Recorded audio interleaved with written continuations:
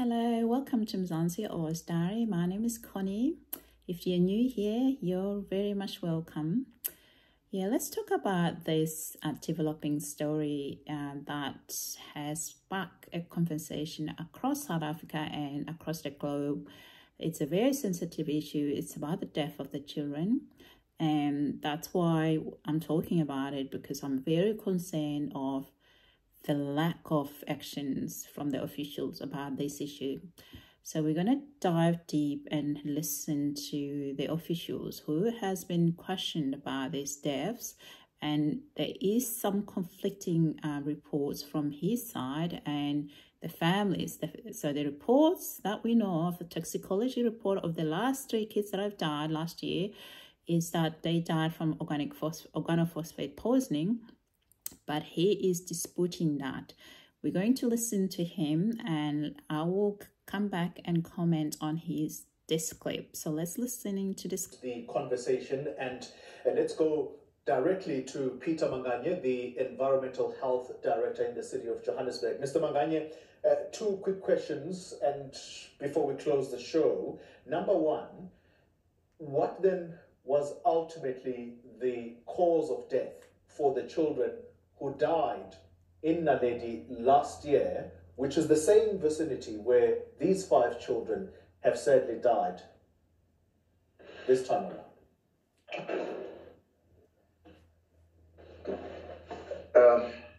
Thank you very much. I think, can you repeat the question? The question simply is this. The children who died last year, you said you could not find this organophosphate, which was suspected to be the poison. So what was the cause of death of those 2 children, I think it was? I think this is what I've said. The post-mortem results confirmed that the cause of death was organophosphate poisoning. Organophosphate it's a banned chemical that was used highly in agriculture as a pesticide. The street name for that chemical, or the name that is commonly, the chemical is known by, it's Halephirimi. What I've said is that it was not found by the forensics examination or analysis of the samples of the alleged, food source that at that point in time was alleged to be the suspected cause of the death of the children. So first of all, the organophosphate and Halephirimi. Halephirimi is aldehyde. That's the name that we will call it. So it's not, it's Halephirimi, but in chemist, it's aldehyde. It belongs to a group of compound that we call carbamate. So it's not an organophosphate. First of all, just to clarify that aldehyde, Halephirimi, it's not organophosphate. Yes, both organophosphate and Halephirimi, otherwise known as belonging to the group of compounds that we call them carbamate, they are pesticides and they are not used anymore and they're banned in most countries, including South Africa. So let's continue to listen to this man. So in terms of the food samples that we took to the laboratory, there were no traces, or there was no, the laboratory did not find any contamination of the biscuits by Halephirimi. Okay. Now, the question is, where could the children have come into contact with that particular substance? Yes. Yes. And you couldn't find that source? We couldn't find it in the food that we took to the lab for analysis, but the post-mortem confirmed that indeed they did, consume, something that is contaminated with organophosphate. Okay. But it was not the food that we were made to believe at that point in time. Okay. Which led to us taking the samples to forensic laboratory for analysis. He's making assumption that the sample that he got from that puzzle shops must have the carbamate, must have the organophosphate that would have killed these kids. He's confused, anyway, confused both carbamate and organophosphate, but let's agree, whatever he thinks carbamate and organophosphate are the same thing, that's his language. He chose to use that. He's meant to be an expert. He showed, but I'm saying to you, that's false, 100% false. They're all different. They're pesticides, yes, but they're quite different. Even in chemistry, when you look at the structure, they're quite different. But they also work on the nervous system. The organophosphates irreversibly inhibit cholinesterase enzyme, while the other one, the carbamate, will reversibly inhibit cholinesterase enzyme. So the symptoms of both of the carbamate, slightly less of that of the organophosphate, because organophosphate, they form this permanent bond, and the timing of this bond that are getting formed is very crucial. That's the one that determines the survival. The carbamate do form these bonds, but they are temporary. They're not full permanent bondage, but they both are dangerous. And children have the smallest body surface area, so they're highly at risk of any little bit of toxicology in their blood. So let's not underestimate this. Both compounds are banned anyway in most countries, okay? So I am just sitting here stunned by his analysis that the very fact that he went to the very same shop and took that sample must have the organophosphate poisoning. He clearly doesn't understand this. He clearly does not understand this, and I'll explain why. He's making a lot of assumption, and one of the assumptions he's making is that this compound should be found in there. It could have been just the very unlucky biscuits that were contaminated in those. It could have been that batch, because these illegal migrant shops, they sell product with no batch number. Even yesterday, I was listening to a program that was showing that they don't even have the expiry date or even the batch number. If you don't have the batch number, how are you going to look for it? If this product came from the black markets, if you don't have a batch number, you have no way of finding out this product.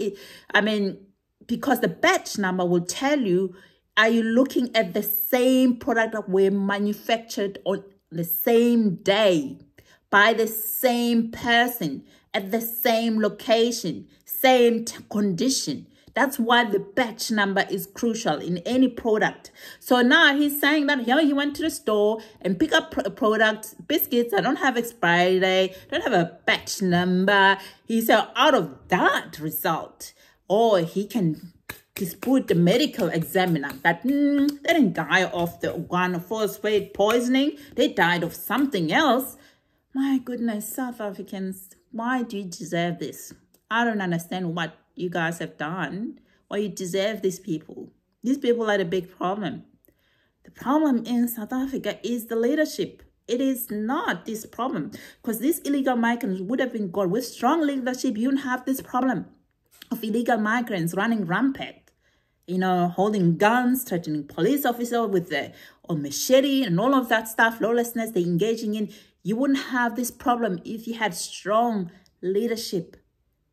I feel sorry for all of you South Africans at home, especially those in the low-income areas that don't have any protection. I sit here in my home in Australia feeling a pain that you're feeling, because this is the big problem, is this leadership here. Just listening to him now, it's like, oh, yeah, what are you talking about?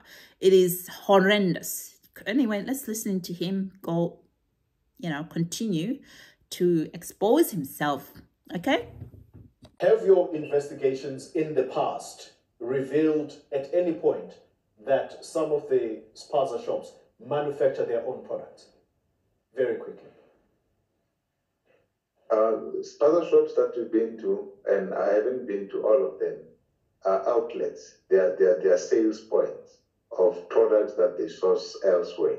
So there could be a manufacturer either located in the city of Joburg or even outside of the borders of the city of Johannesburg, from where they buy the goods that they offer for sale.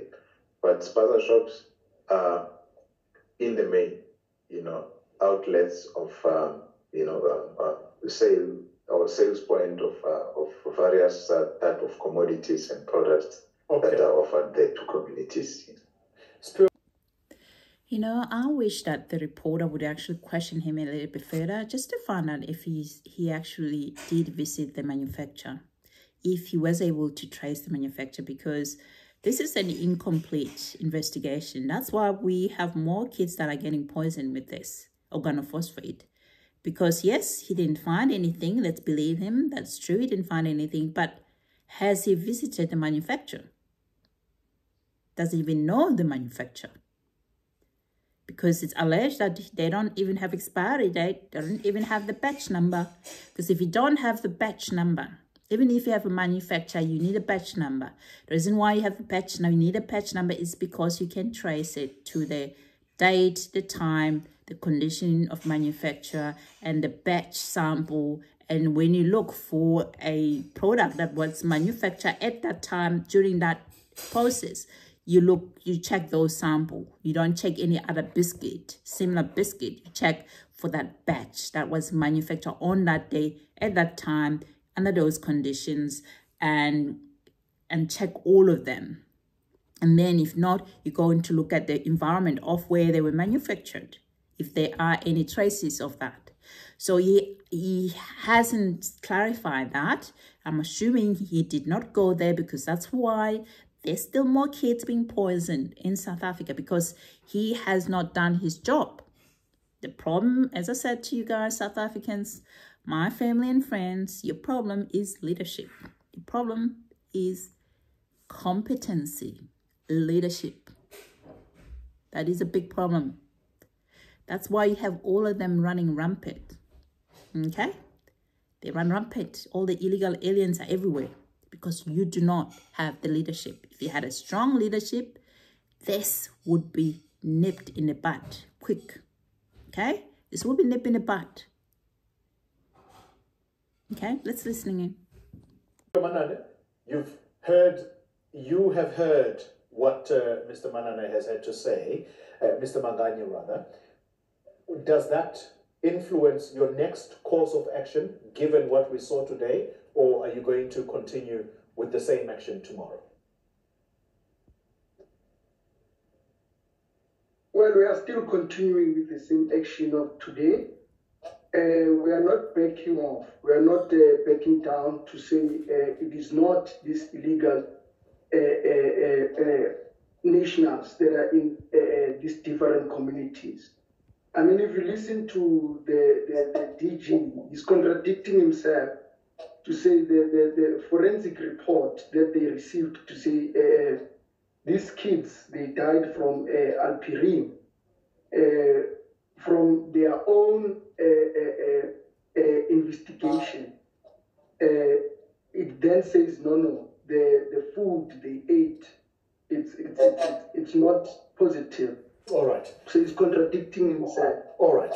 Unfortunately, I'm completely out of time. Dr. Sibanda, I would have given you the opportunity for a last word, but I do apologize. I'm completely out of time. So that's the conversation tonight. The residents seemingly are not going to back down, at least if COSAS is to be believed. And so where does reasonability come into play? Because last year's investigations revealed that the food or the snacks that were purchased at this spaza shop did not contain this organophosphate poison, which was found in the children who sadly passed away at that time. 3 undocumented foreign nationals have been arrested during several inspections of spaza shops in Halephirimi, Soweto.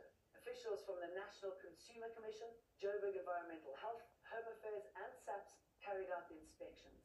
This follows the deaths of 6 children who died in a suspected poisoning incident last week after allegedly consuming chips bought from a spaza shop. We found a whole lot of compliances with the shops that we in Soweto. So I think for now we're on the first shop that we inspected today. So there's a whole lot of non-compliance that we found in terms of where the suppliers are selling expired goods and some of the goods, they don't even have any proper labeling in terms of ingredient or any branding, and that's very important. That any products need to have the proper labeling of goods. So that's what we actually do today. I don't know, as you've heard in this video, that, yeah, they sell a lot of expired goods and they don't have any labeling. They don't have, you don't know what ingredients they put in their product that they sell. Three of them were arrested because they're illegal migrants. Like I said, all these the product they sell, they're from black markets. They're counterfeit goods. You know, there is no benefit now for South Africans to have these people in their community. If you're an official listening to me, South Africans don't benefit from these people.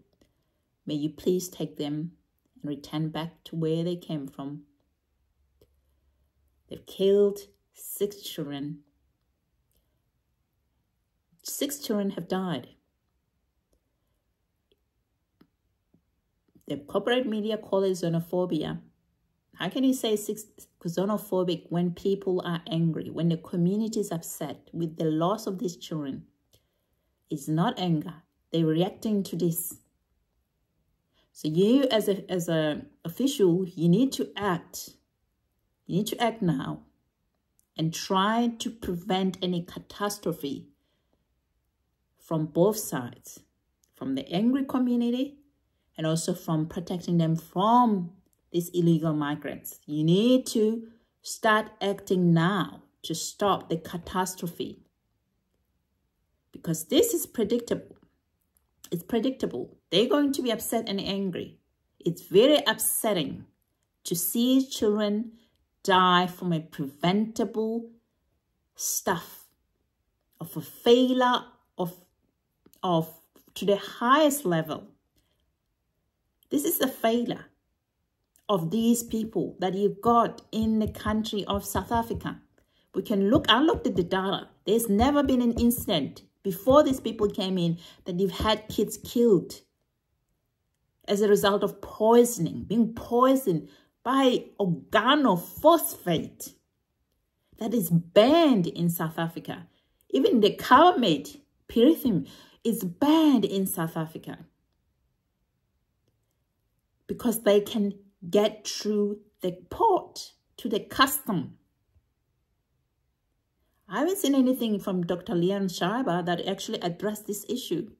This stuff is the reason why there's GNU. The ANC did not get over 50% of the vote.